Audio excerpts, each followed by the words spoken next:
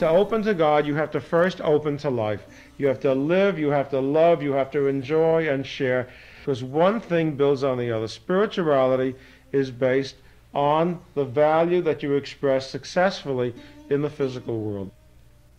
And you start doing that by seeing in other people God, by opening and sharing and being responsible and serving. And if you don't have the capacity, fake it.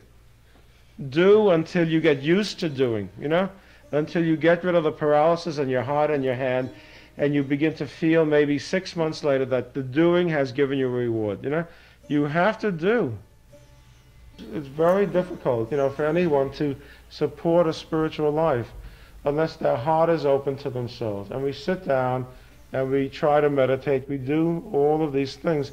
But if inside we really hate ourselves, it's impossible. You have to really work and really feel your heart open in your wish to grow. You have to really take a breath. You have to really concentrate and feel this heart chakra open, that it can receive. And that's why the wish, to grow, the deep wish to open to God is always the first thing. And it means that we are beginning to receive something, so we find ourselves acceptable, because we're willing to reach for a more positive aspect of energy. We then accept ourselves.